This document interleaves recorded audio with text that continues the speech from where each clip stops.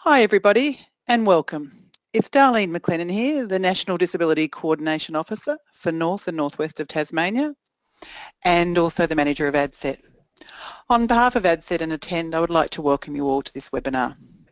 Firstly, I'd like to start by paying my respects and acknowledge the traditional custodians of the land on which we all are meeting on today, and also pay my respects to the elders past and present and any Aboriginal and Torres Strait Islanders joining us today. As you can see from our information we posted on our website, post-secondary education environment is rapidly changing and a lot of the learning is actually going online. So what tools and skills do students need to ensure they can participate on an equal playing field? I think it's a fantastic topic. So today we're hearing from Darren Britten from La Trobe University and Martin Kelly. Martin is a good friend of ADCET. He's actually developed the inclusive technology resource and information on ADCET on our website, and Darren Britten's actually a member of our advisory committee, so it's fantastic to have two of our esteemed colleagues with us today. Martin and Darren will be looking at the changing environment of teaching and learning for students with disabilities and explore some of the readily available tools and technologies that can assist them in actively engaging in the studies. So now I'll hand over to Martin and Darren and looking forward to the presentation. Thank you. Excellent. Thank you very much for that warm welcome, Darlene.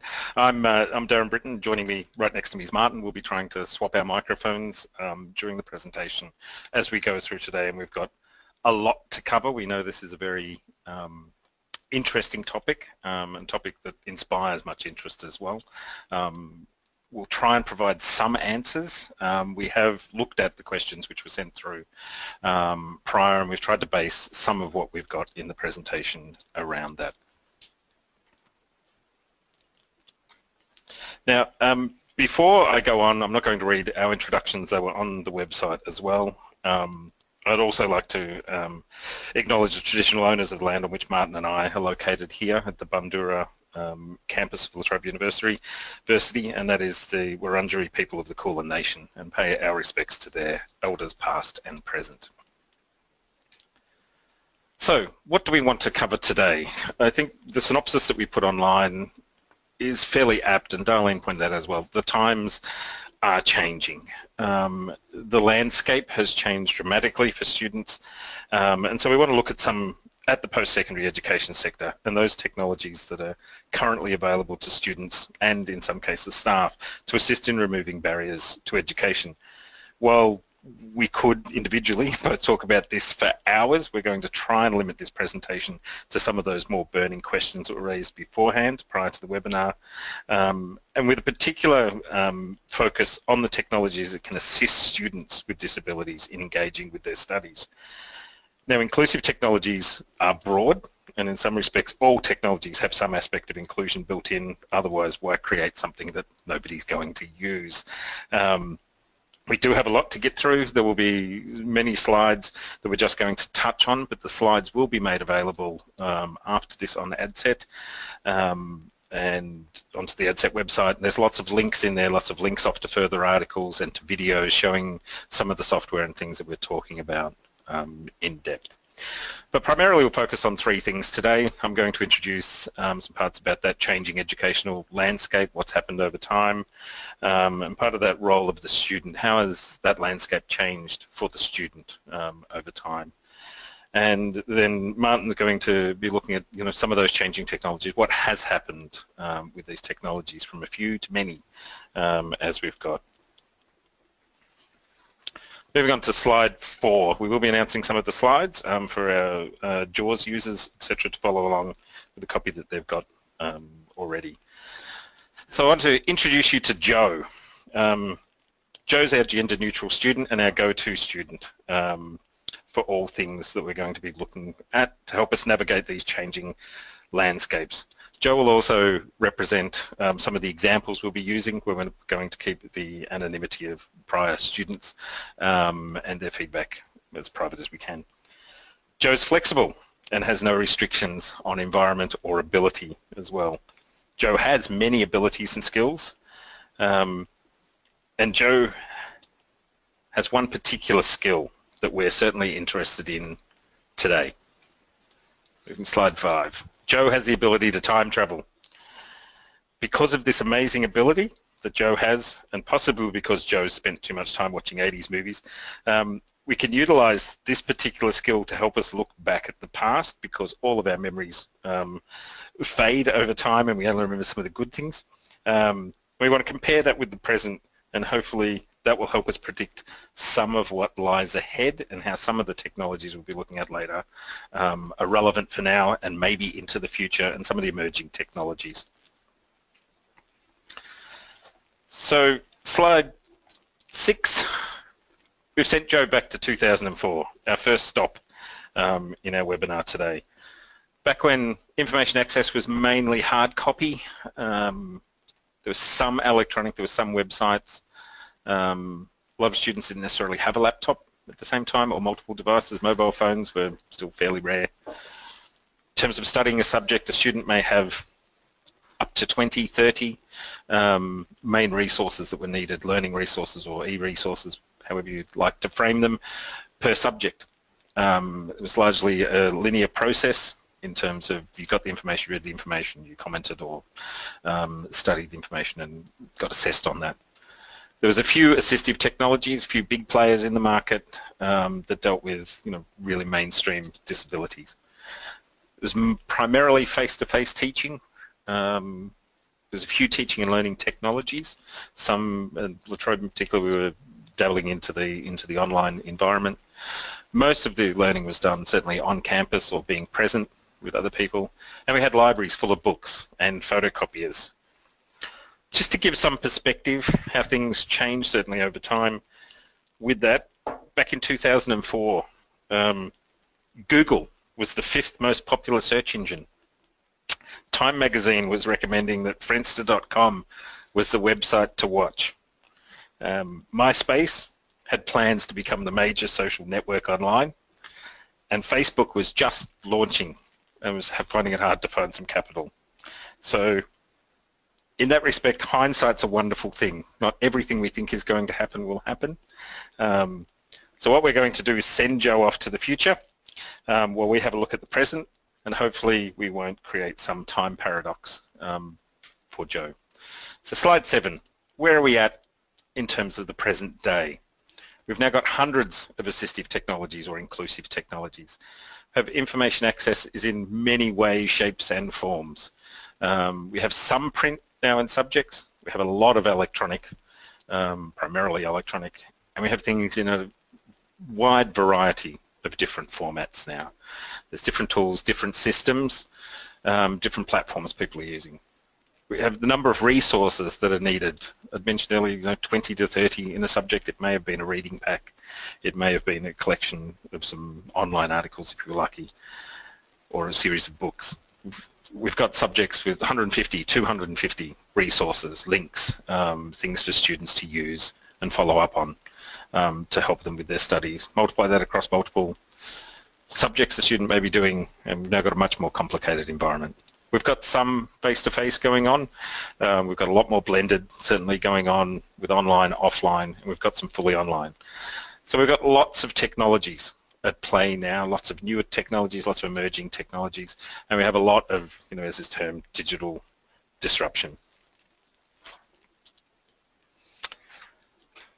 So what's changed? Moving on to slide 8. Well, certainly the student numbers that support services are looking at, the needs and demands of those students is changing.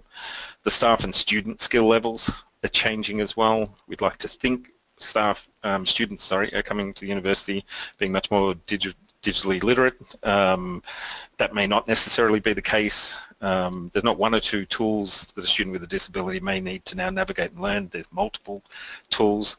Learning teaching modes will be delivered in different ways. We now are certainly in a much more just-in-time teaching model, it seems to be, across the sector. That's the feedback that we're getting, and certainly the experience here. The technologies used to access and participate have changed dramatically. There's multiple systems students need to engage with. So one size does not fit all anymore. Look back, as I was saying, hindsight at the good old days and say, well, we can convert print across into electronic text, that's fine. Most things were in some kind of print format. We now have numerous videos. It seems to be the increasing platform and audio that's there, so there's challenges related to that.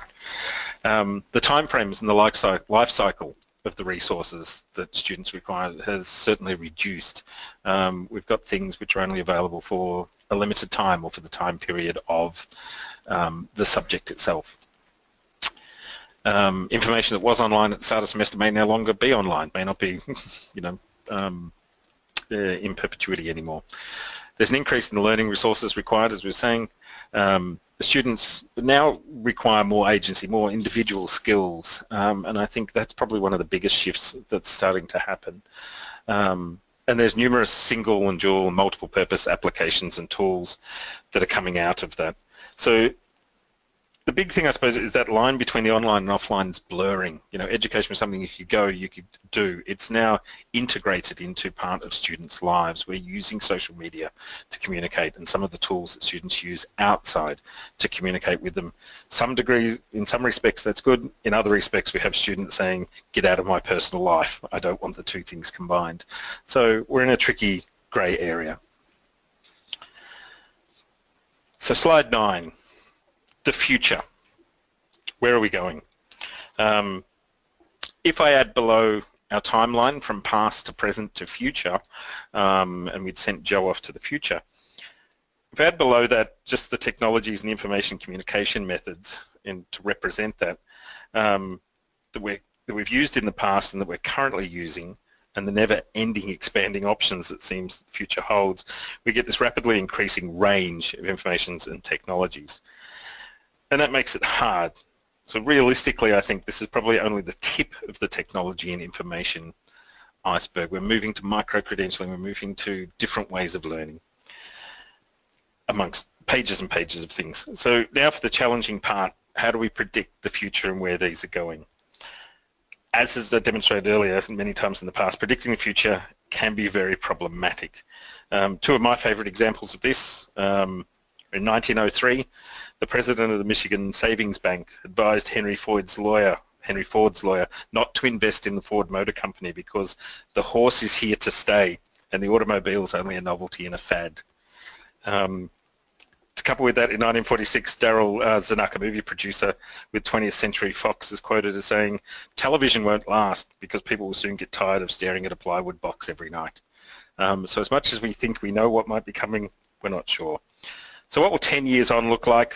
I would hazard a guess that just like the past to the present, some barriers will come down, some technologies will solve some of those, but new ones will emerge. I won't go into too much detail as we've got a lot to cover. Let me say, Joe's just contacted us from the future and has let us know that things are looking pretty good. It's not all doom and gloom. Unfortunately, Joe's also let us know that they cannot share any specific information with us for fear of causing a temporal anomaly. So unfortunately there's not too much we'll be able to do there, but I can share with you one of my 7 C's checklist that we use internally for looking at things. So the 7 C's checklist that I've developed over the past decade helps me evaluate subjects for student access without knowing about students' individual needs. It's a broad concept taken from many best practice models and frameworks such as universal design, the web content accessibility guidelines, along with student feedback that we've received over the last 14, 15 years here at La Trobe. And it helps us facilitate some discussions around minimising barriers to information access and teaching and learning environments. It's about communication. Is it clear? Information, the expectations made clear as well. Is there consistency in the presentation, location of information that's there, the style of how that's presented within a subject? The context there, why is this link here? Why would I put it there? Why do you need to go and use it for? There's the choice, the flexibility, multiple formats or options. There's control, giving the user the ability to customize, download content, disseminate content in different ways. There's channels for contribution for the student, provide feedback, and to engage as well. And then there's the compliance, which is a very difficult one. I know there were some questions around this earlier, around standards based. things becoming technology agnostic. It's not you just have to use this platform, or you have to log in and be a user of this website and register in order to use things. Now, I know that it's a huge sphere of things to cover very quickly, but that's just trying to set a very brief landscape of where we're at the moment. So I'd like to throw over to Martin, who will take you through some of the teaching and learning and inclusive technologies that are available to students. Take it away, Martin. Thanks very much, Darren. That was really interesting to kind of sit back and listen to the overview that you presented of the changes that have happened. Really quite amazing to see what's happened in the last 10 or so years. So I'm going to start off with a screenshot of the Inclusive Technology section of ADCET's website. That section of the website was completed around this time last year, and it has some great information on it. Obviously it has a lot of information to do with assistive technologies, and that information is grouped by disability type. There are also some video resources of students talking about their experiences of using assistive technology, and it's very useful to show other students this. Students learning from other students is always a good thing. The other thing it has on there, it has information on where you can purchase various technologies. Okay, moving on to the next slide.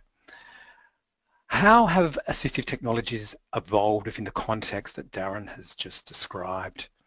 Well, there's the subscription model of providing software, which a small number of assistive technologies are starting to use. Text Help Read and Write Gold for Google Chrome now has a subscription model, as does Sonocent Audio Note Taker. The advantage to it is that it has ongoing technical support and updates. You've always got the most updated version of the product, and this is in line with what a lot of other major software companies such as Adobe are doing. Another thing that has been happening is that a lot of software licenses are now device agnostic. So you can purchase a license and it can be used on either a Windows or Mac machine. And in addition, there might be an app version of the product that either is a scaled down version of it or supplements some of the functions that the main software does. We've also seen that some licensing, certainly not all licensing, but there are some good examples of flexible licensing, and I mentioned Sonocent Audio Note Taker again, which I'm going to be talking about Sonocent a bit later. The license managing system is an easy-to-use online management system where I can assign a license to a student for a given period. When that student's finished using that license after that period, I can either extend the license loan for that student, or I can give that particular license to another student. I've also listed Text Help Google Chrome.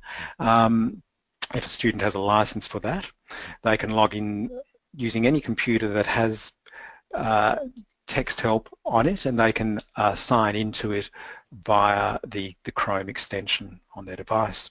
Moving on to the next slide, which is slide 13.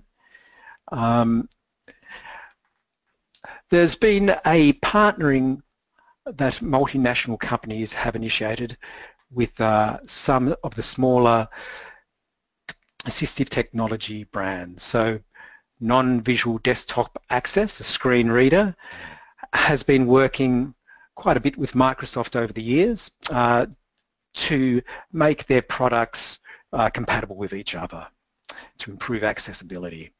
Google has been working with Text Help and Braille Note for the same reason. Another thing that's been happening within the environment is that the native accessibility of some web browsers and operating systems has really improved. I've mentioned Google Voice Type there, and I'm going to be talking about that a bit later. Microsoft's speech recognition and Mac dictation are also pretty good, and the Mac VoiceOver screen reader is very good for users who require a screen reader on a Mac computer. So also over the years, single-purpose apps, and there's a lot of text-to-speech apps whose sole purpose is to read text that's on the screen. Single-purpose apps have become much more reliable. When apps were first released onto the market, they were often an isolated project that a developer was doing. They would work for a while, but then you would find that they wouldn't work after that.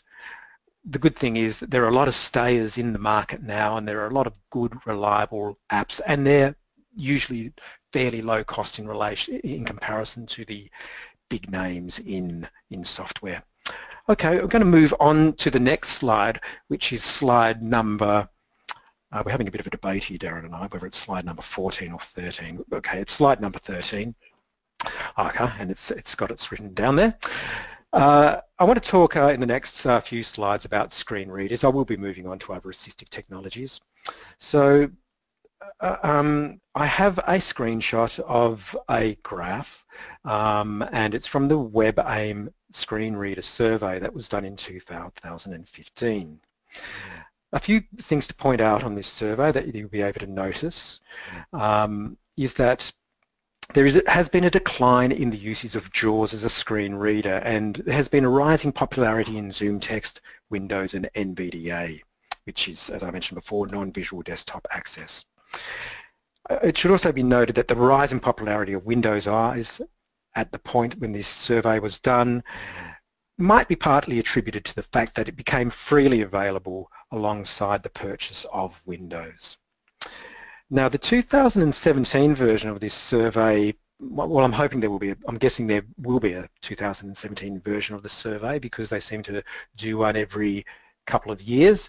It will be interesting to see how things change and if they do change. There is a link at the top of this page to a full description of the survey on the WebAIM website, so go there for more information if you're interested. Moving on to slide 14. I want to talk about NVDA and JAWS, and the reason I want to talk about the two screen readers is that they are often compared. Now, the comparisons that are often made between the two applications I find are sometimes based on what people have heard about the two products years ago. So, for example, in 2006, when NVDA was released, many people compared it to JAWS, and it was commonly said that JAWS was much better, which at that point in time, JAWS certainly was much better. NVDA had just come on the scene, and JAWS had been around for more than 10 years. Let's have a look at some of the differences between NVDA and JAWS. So, as I said before, NVDA was released in 2016 and JAWS was released in 1995. NVDA is free, it's funded by companies such as Microsoft.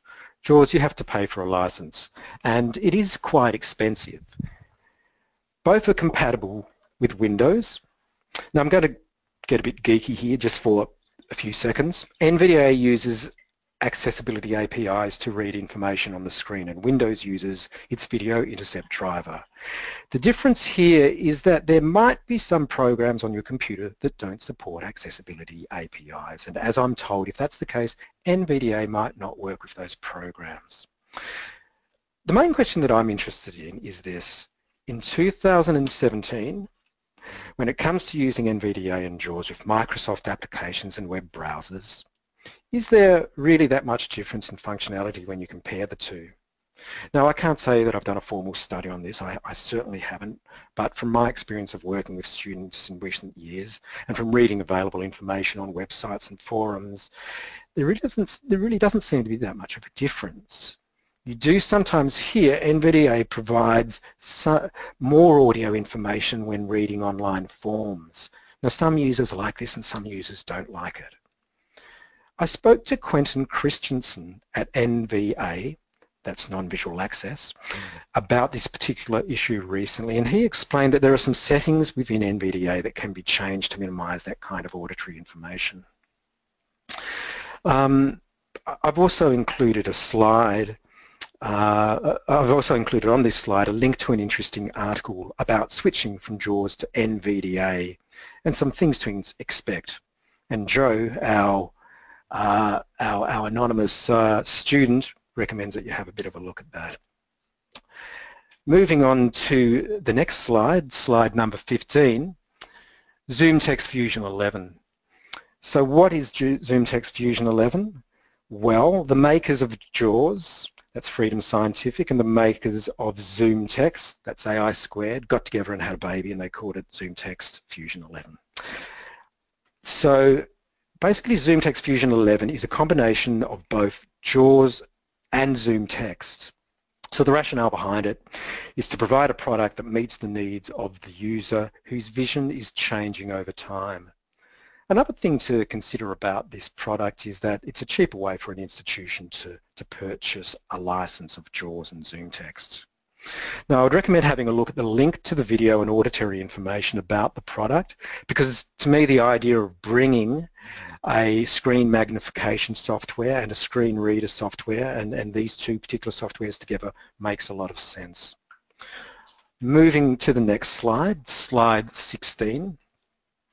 Now, maths has been one of those areas where assistive technology has often struggled. There have been some products out there on the market, but nothing that's really taken off.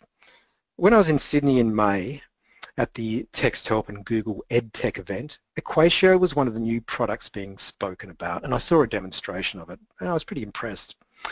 So basically, it's a TextHelp product, which is a Google Chrome extension. There's a free version of it, and there's a paid license that you can purchase.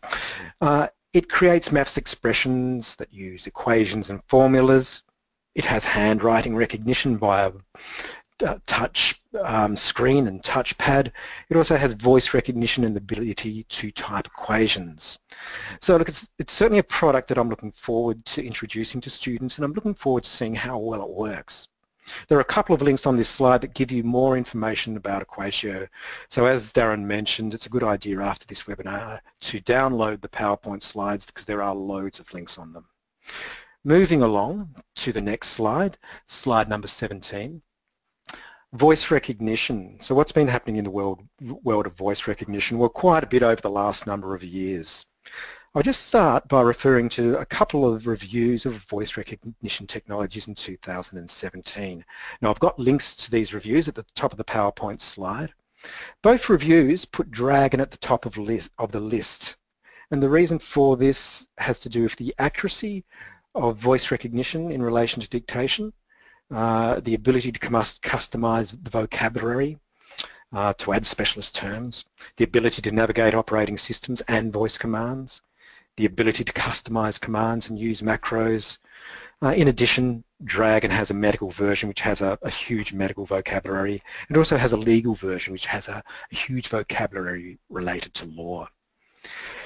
So having said that, it's really important to also know about upper voice dictation technology, because a lot of it has come a long way. Now, I've got three technologies listed there. Google Voice Type, which I'm going to talk about on the next slide, is very good. The Google's vocab and Google's accent recognition has been developed by feeding into the data from Android phone users, and so it's got a massive database that it utilizes when recognizing words. I've also mentioned Mac dictation and Windows 10 speech recognition. They're also good. One thing I would say, regardless of what technology you're going to use, is definitely use a good noise cancelling microphone. You might find that you know, the microphone, the inbuilt microphone on your laptop works when the room is quiet, but if you just get a bit of background noise, the accuracy really falls down. So moving on to the next slide, slide 18. And talking a bit about Google Voice Typing, one thing I should point out to start off with is Google Voice Typing does only work within Google Docs. So I've got a screenshot of a demonstration of Google Voice Type that I did. And of the 5 sentences that are in that screenshot, you'll notice, or if you're a screen reader, if you read the alt text, you'll notice that there's not an error in any of them. One thing that I do notice when dictating with applications like Google Voice Type is that it doesn't recognize punctuation and formatting as well as what Dragon would. And the other thing to point out about these products is that they are usually just limited to dictation. They're not limited, you can't navigate through an operating system using voice commands, or navigate through menus within a Word doc, or a web browser using commands. So they are limited to dictation of words. Now there is a link to a video on how to use Google voice typing. I would recommend sharing that with people. It's very good. Now moving along to slide number 19, text-to-speech software. So many devices now have some form of converting text information to audio. It's usually part of an operating system. Some of the paid-for products are much better in terms of usability, and they will often have voices that are also much easier on the ear, I suppose. We've got a couple listed there. Text Aloud for PCs, Ghost Reader for Macs. Also, don't forget about the assistive technology section of the ADCET website. It has additional information about text-to-speech software. Many of the ebook readers now have text-to-speech functionality built in. Google Play Store, you can get Moon Reader. And eReader Prestigio is also available. And down at the bottom of this slide there is a link to Tom's Guide, which has a list of the best e-readers on the market. So moving along to slide 20, Sonosant Audio Note Taker. One of the more impressive educational technologies that's come out on the market in recent years, I think. I've got a screenshot of a demonstration video from a demonstration video in this slide. And there's also a link to a 4-minute video that I did that demonstrates Sonosant, and it gives a really quick demonstration and some instructional information as well on Sonosant Audio Note Taker. Sonosant's one of those products, it's best to actually see how it works. I'm going to give an attempt to describe some of its functionality, but you'll get the gist very quickly if you watch the video of a lot of things that Sonosant can do. So in this screenshot it has the main interface of the Sonosant Audio Note Taker software, and you can see that there are 3 columns. In the first column, the column on the left, there are PowerPoint slides that have been imported. So you can import your PowerPoint slides into the software. In the second column, it's titled text, and that's where you can add your notes. You can type your notes during the course of when the audio recording is occurring. You can type your notes alongside the relevant slide. The third column allows you to group the audio by means of chunking it alongside the relevant slide and text. As I say, watch the video, you'll get the idea. Now it does a lot of other things, Sonosant Audio Note Taker, but it would take me too long to go through them. Happy to talk to you more about that. Staff and students that I've been training in Sonosant are really excited about it. It's interesting, at one educational institution I've been training students in Sonosant. I've also been introducing them to LiveScribe Smart Pen. Some students, depending on the nature of their disability and the content of their study, are opting to use LiveScribe Smart Pen. And for me it was just a reminder that it's a good idea to give students a choice where there is a choice. And it's also a reminder that Smart Pen is a really good bit of technology that is very relevant to education and disability, and as I say, some students will prefer to use it. It's a good idea to keep students informed about what's out there. Okay, so I suppose Sonosant also, one last point about it, it is unique in that it does merge multiple formats, and there's nothing quite like it. So slide 21 is what we're on now. What changes are happening in the area relating to students who are deaf and hard of hearing? Now, we are going to be posting some questions out after this webinar, asking institutions how they are going about captioning, and so we do want to gather some information about that, because we do understand it is a discussion that's like a lot of others. It's ongoing, but it's a discussion that that a lot of people are interested in hearing about. I'm just going to cover some things. So the Phonak devices that link in with hearing aids and cochlear implants are really beautifully streamlined, unobtrusive technologies that are becoming more and more used. And there's a link to the Phonak website on this slide. The cardionic stethoscopes have headphones that work with or without hearing aids and cochlear implants, and they're also readily available on the market.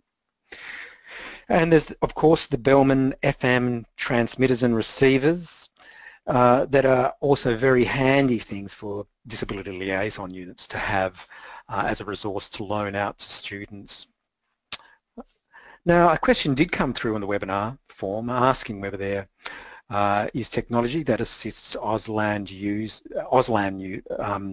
users. So apart from captioning and remote video for Auslan interpreter, there are some things happening that I would describe as being in the research and development phase. Unfortunately, the research and development is happening in America, so they're developing it for American Sign Language.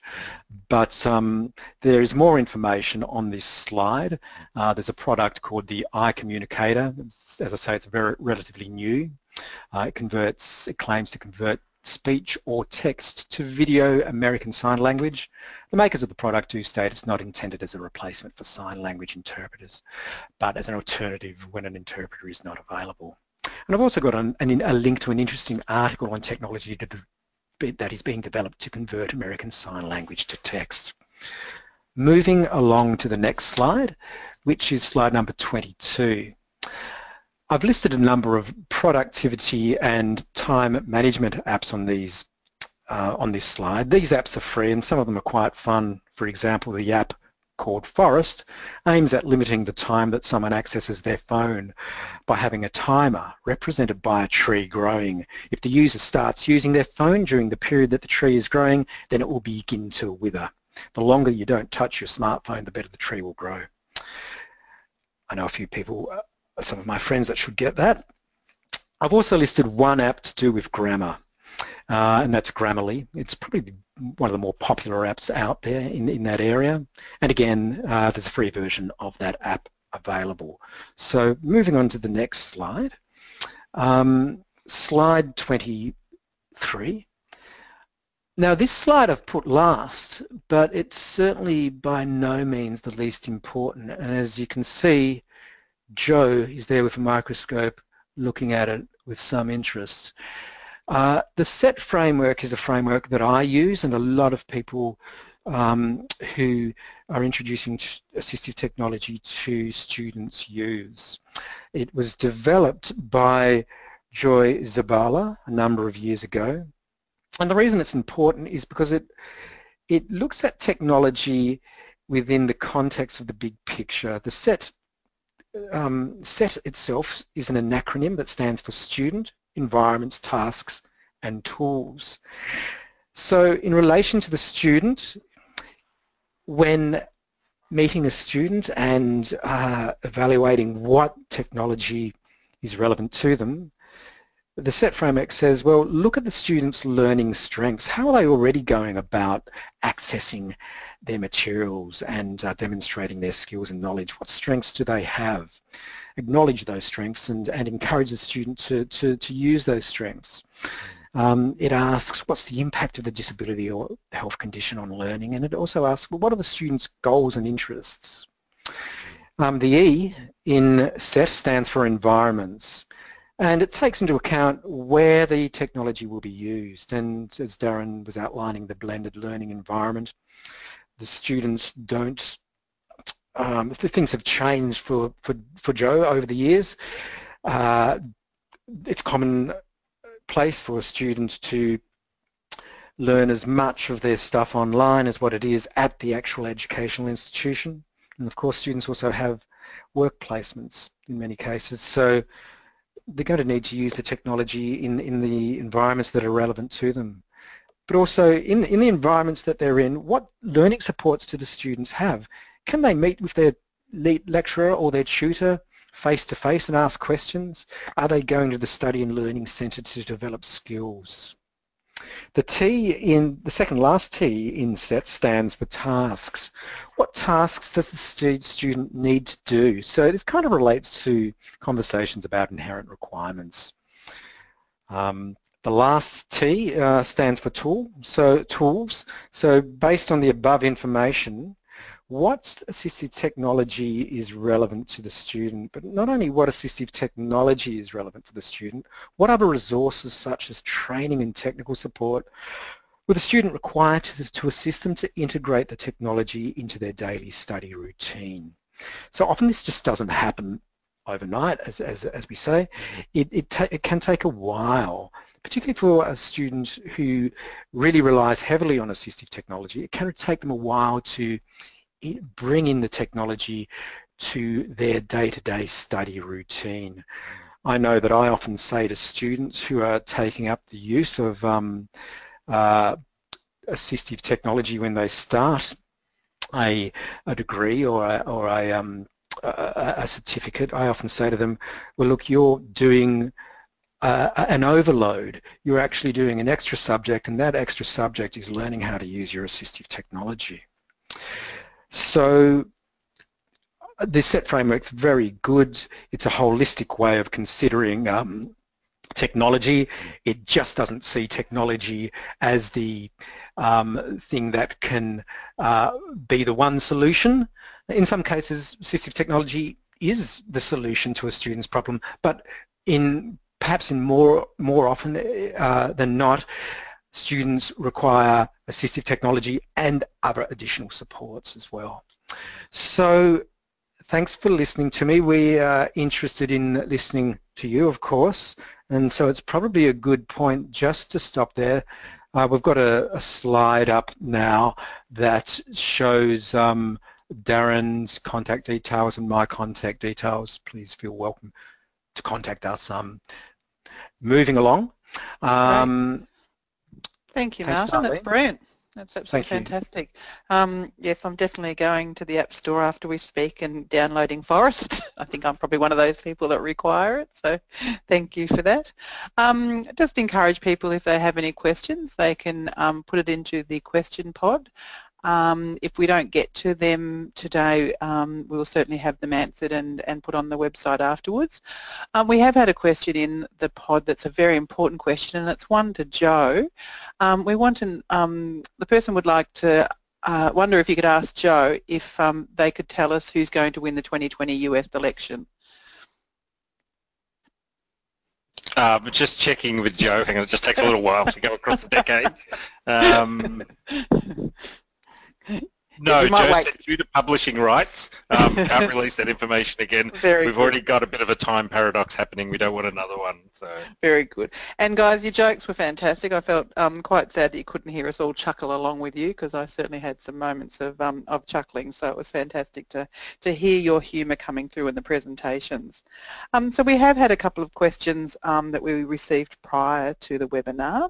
One of the ones that I would like to find out, I suppose, is how is from La Trobe's experience handling audio transcriptions for interactive and classes and discussions? Oh, that one dreaded question. Was that the one you didn't want me to ask? That's all right, no. I think, no, thanks, Darlene. And it's a good reference because I think in the follow-up survey to this, we're going to try and ask what different institutions and organisations are doing. This is certainly an emerging area. As Martin touched on, there's a few applications that help with some of this voice-to-text recognition, but the learning and teaching environment is we have much more video, we have a lot more audio-visual material being used. These resources, lectures are recording, we've got students studying everywhere.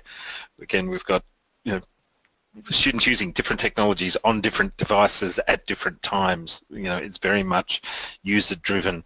But when it comes to that side of it, it's still not that great. You can get really good automatic transcription only if the system knows the voice, it's in a perfect environment, there's no background noise. As Martin was saying, get noise cancelling microphone, and unfortunately that's the environment. Most of the videos that we have, most of the recordings in terms of education, even at La Trobe, and I know a lot of other universities use the Lectopia system, the quality is just not there for the automatic transcription.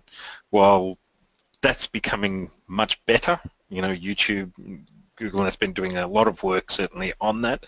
The confidence level's still not that great. As soon as you get two talkers, or you get some background noise, or you get somebody with a slight accent or talking too fast, as I do, you'll find that it just doesn't happen. Hence the same reason that we've got a steno captioner here today.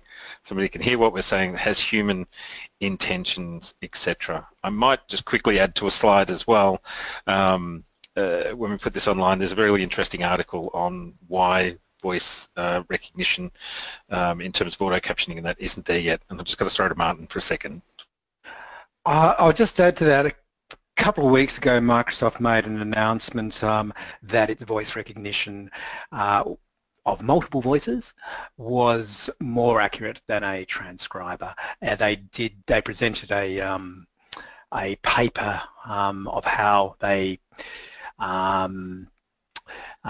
made this claim, I suppose. So we might put a link to that up as well.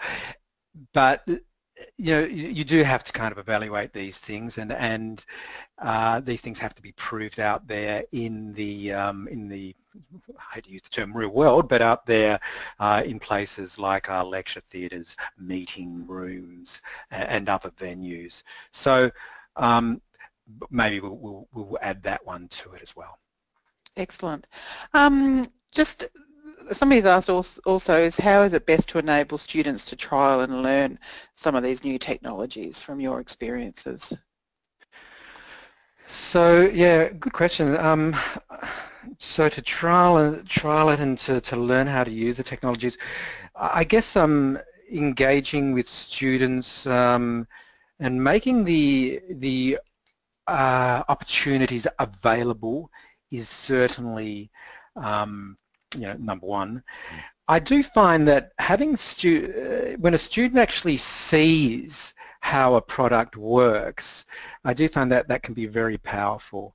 I've had experiences of students who are screen reader users and who perhaps aren't that skilled with their screen reading technology. I've had experiences of getting them to meet a screen reader user who is very experienced at using it.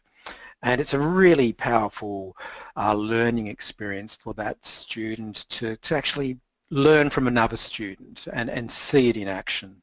I do also think that when stuff like voice dictation, Dragon is being introduced to a student, it does need to be provided with some training. Just providing students software out of a box isn't always the best, isn't the best idea, I don't think. Training alongside of it, face-to-face training is really good. Another thing to point out is you really want to make these things work well. You want demonstrations to be good demonstrations. I mean, if I was going to go out and buy a car today and it didn't work for some reason, I wouldn't be buying the car. And the same thing goes with assistive technology. You want students to see this work and you want to see it working well. And you do also want to acknowledge the fact that it can take a while for a student to integrate the technology into their daily study routines. And so ask the question too, okay, is the technology alone the solution? As I mentioned before, it often isn't. So for example, if I was to give a student some mind mapping software, and the software itself isn't going to teach the student how to mind map. The student is going to need to learn the concept of mind mapping and how to do mind mapping. The software itself is just a tool. Voice dictation. Dictating to a computer is very different to talking to a person. The student is going to need, or anyone's going to need, to kind of learn how to talk to a computer. And often it's good to have someone there to give them some feedback about how they're going. Because most of us aren't usually used to listening to our voices, unless you're a singer, unless you're an actor, unless you're a newsreader. So it's one of those things, yeah, it's there are a number of answers to that question. Okay. I might, sorry Darlene, it's Darren. I might just quickly add to that. Sorry, can you just mute Martin? Sorry, just Oh, it is. That's right. Sorry. I might just add to that. I think it's very important. We've certainly found over time in terms of alternate formats and student needs changing, over the last 15 odd years. That time frame thing that Martin talked about and that ownership going back to the student, I think is really key. The assumption we make when we say this is the best bit of software for you is primarily the wrong assumption in most cases. It will be what they can adapt and build into their current routine. It will need to replace something they're already doing. Again, if we look, something's 100% full, we can't add another 10% cognitive load onto it without taking something away. And that only happens over time. We know from experience introducing new formats to students saying, you should use, we'll not say we should, here's an EPUB or here's a DAISY book, for instance, and here's these things. The uptake of those new technologies is really slow for the students, and it has to be done at their time frame. And we've generally found that's a 6 to 12 month time frame. So we can give somebody the software, get them to play with it, remind them to play with it when they've got time to integrate that into what they do. And the more that technology can be part of their life outside of education, where this will help them with their, social media, will help them with other things that they're doing, the more likely that is to be adopted. Then we get those students back to primarily, be the peer, as you're saying, for another student to see what this is. But there's a point of your own ownership. Once you've, it's the same thing. If I tell you go listen to this song, it's fantastic. You won't think it as great as what I will. But if you discover it yourself, and somebody's just pointed you in that direction, then you'll have a different love affair with that, if that makes sense. Sorry. It does. No, I like it. But I'd listen to anything you recommend, Darren. It's fine. Just a question on Chloe Reader and GoToIt. Is that how you pronounce it? Has anybody done any comparison about and Read and Write Gold? Have anybody done any comparison of those technologies? I have done a comparison on Chloe Reader and Read and Write Gold. I've got them both on my laptop. Read and Write Gold is much more user-friendly. Claro Read, at the time that I purchased it a couple of years ago, there were some bugs in it. It wasn't working that well with Word, and the company acknowledged that themselves.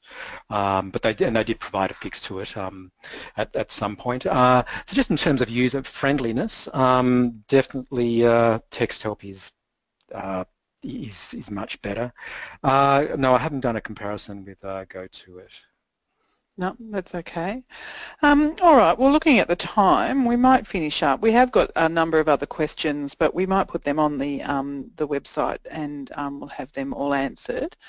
Just before we finish up, I just want to tell people about our next webinar, which will be one of our other wonderful colleagues, Kathy East from Griffith University. She had the wonderful opportunity to go to the Association of Higher Education and Disability Conference in America, and she will be holding a webinar on the 27th of September, Wednesday the 27th of September at 1 p.m, hearing from Kathy and her experience from that conference. And there's kind of quite a lot of new kind of things happening in America that I think hopefully will come our way, and probably some of the similar discussions and issues that we're facing.